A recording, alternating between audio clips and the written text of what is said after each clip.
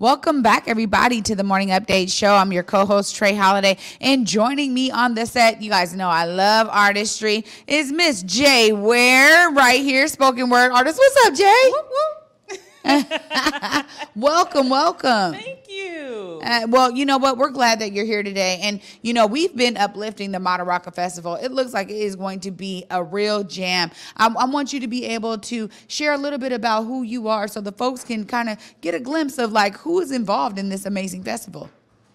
Okay, well, first of all, I'm Jaye. And so I'm a poet, a spoken word artist, a playwright, and I have been performing in spoken word for years. And normally I perform at art galleries, at museums, schools, libraries, town hall. I performed on Orcas and Vashon Island.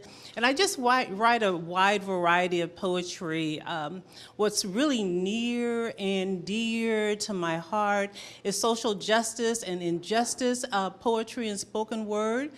Also, close to my heart are children, so I write children's stories and prose. And then on Clubhouse, I actually have a room called Pop-Up Poetry, and that is how I met Simon. Even though Simon is here in Seattle, I have not met that man yet. But I am so inspired by him. He's just phenomenal, and I'm super duper excited about Madaraka. Yeah, so Simon is the one that brought you into Madaraka, and Simon has been like really curating a lot of the talent around this. How has this been for you? Because I've seen you all over community. You've been involved in a lot of different things. So how does this festival kind of stand up to some of the other experiences you've had in community? That's a super good question. It really, really is. And so it stands separate and apart. I'm going to tell you it stands separate and apart from what I normally do, and it is way outside the box of my comfort zone, what I'm comfortable with, what I'm familiar with. It is certainly not an art gallery. It is not a museum. It is a humongous festival with some astounding talent. And so when Simon asked me to perform, I was like, what? But clearly Simon saw that there was something in me where, you know, I could pull it up and pull it out and perform. And so because of the confidence that he placed in me, and then I saw all the amazing, I mean bona fide, amazing talent that was going to be at the Madaraka Festival, I was like, oh no. I'm not about to let Simon down. I'm not about to embarrass myself. I'm going to look at all the videos. I'm going to be ready. I'm going to be prepared. And so there's poetry that I've already done before, but I knew that Madaraka required something different. And so it really required that I prepare in a different way and present in a different way. And I'm just so excited to stretch myself. That's what's happening here. I love it. I'm stretching it. Jay. I love it, Jay. And you know, I think, you know, we've talked about it many times right here on the Morning Update Show about how COVID has really hit our artist community in a real particular way. And how have you been able to continue on throughout, you know, maybe there was a lack of opportunities. Some folks have said there's a surge of opportunities, right? So it really depends on where you are on the spectrum. How has that been for you to continue persevering as an artist, you know, and a spoken word artist throughout all of this transformative time we've been in? You keep asking good questions, but I got to answer. So I'm a member of the African American Writers Alliance, and through the Alliance, we performed at a wide variety of locations. And of course, we had to pause and figure out, okay, how are we going to do this now? And just like everyone else, that pause resulted in our having to figure out how to use technology.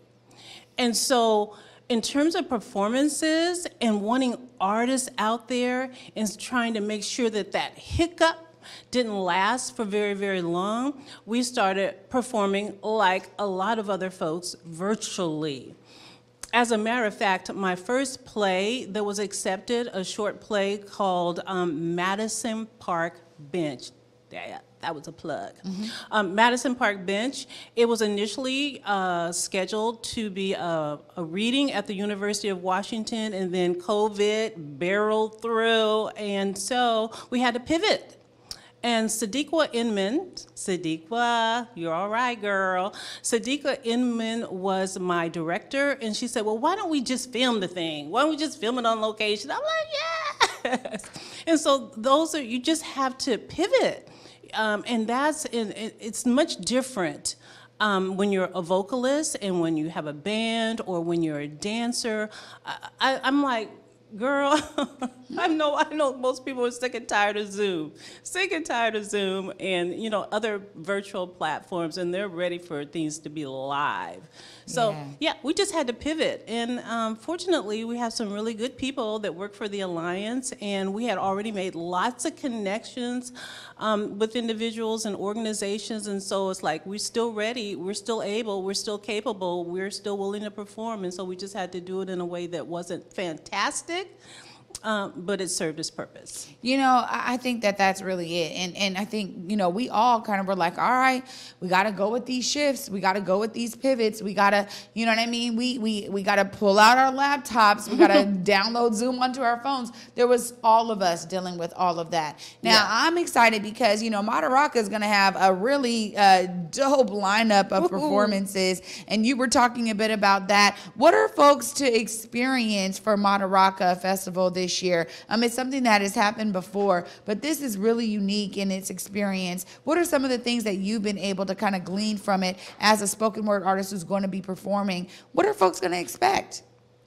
I'm telling you, folks are going to be able to expect and to experience a lot. So when it comes to performances and entertainment and top-notch, top of the line, some of the A-list performers, you can expect energy at a 10. So mine might be at a 5 or 6. But like Dre's, who is, out of Seattle and now living in California, and Pateau, I just can't even begin to tell you, just being able to be outdoors and to be around so many artists who are just excited to be performing their heart out, and not only to be performing, entertaining, but also because it's for an excellent cause. So Simon is from Kenya, and for several years, this is the 7th festival, the 7th event. And this is the first time it's been outdoors in Seattle, which is really Bellevue. It's going to be in Bellevue. But the thing is that Simon is raising funds. He's collecting instruments, and the whole goal, all the money goes towards children, and I told you before, near and dear to my heart, children in Kenya, so that they also can experience the richness and the gifts and the talents and the ability to play an instrument. So not only can that be an opportunity for them to earn an income, but also it's just really fulfilling to have that type of talent. Yeah, well, you're right. Absolutely. And I spent time in Kenya and around youth. And let me tell you, it was some of the best experience of my life, because really you see so much hope and promise, right? Of like, hey, I'm going to be something. And it's like, absolutely you are. And you can be whatever you want. So I love that this has such a direct cause to make sure that children over there are benefited. Now, you're a spoken word artist. And before I let you go out of here, you know what I'm saying? I got to see if you got something you can spit on the mic for us, Jay. You see me bat my eyes? Well, I'll tell you what I'm going to do for you. What I'm going to do is just give you a sample, just a sample of what I'm going to be performing. So I've got 15 minutes at the mic. One will be just stand up, regular, common, everyday spoken word, and the other will be a little more energized. So I'm going to give you the energized one, and I really wish I could get up, but I'm going to try and give you that same energy while sitting in this chair. So it's going to start like this. I'm coming in black. You see the melanin in my skin? I'm coming in black. It's no wonder we all kin. I'm coming in black. I'm coming in black. I love you, Africa, yeah. My mama, Africa, yeah. I love you, Africa, yeah. My papa, Africa, yeah. That's it. That's it. You want to hear the rest? You know what to do. Oh my goodness. Yes, Jay. You know, snaps all around, snaps all around. Can I show people something? Yeah. Okay, people. Didn't I say I was coming in black? I came in black with T-shirts. Yes. So now there's Converge clothing that you can buy. There is One Vibe clothing that you can buy. And there is coming in black. Hold up. Oh, there it is. Hey. Wherever you go, come in black. Because that's going to be the first thing folks will see, okay? I love it, Jay. And, you know, where can folks find out more information to make sure that they are there coming in black and going to hear the rest of you coming in black? You know, I think probably the easiest and the quickest thing to do is Google Madaraka Festival 21. Just Google it, and all the information is going to come up that you'll need in order to sign up, sign in, show up. Well, you know, lastly, we always love to give folks time. How can folks contact you if they're like, man, I want to hire you for, you know, a thing I'm doing. I need your energy. I want your vibe. How can they connect with you? Right now, the first thing you can do is to go to the African American Writers Alliance website, www.aawa.seattle-org. My website is coming. Yeah. It's coming. So they can get in contact with you through the Writers Association. Man, Jay, you came with that fire. I thank you so much. I know you guys are excited. I'm elated over here. Good vibes and good energy with Jaye Ware in the building. Thank you so much for joining us today. You know what? Thank you for letting me join you, girl. Absolutely.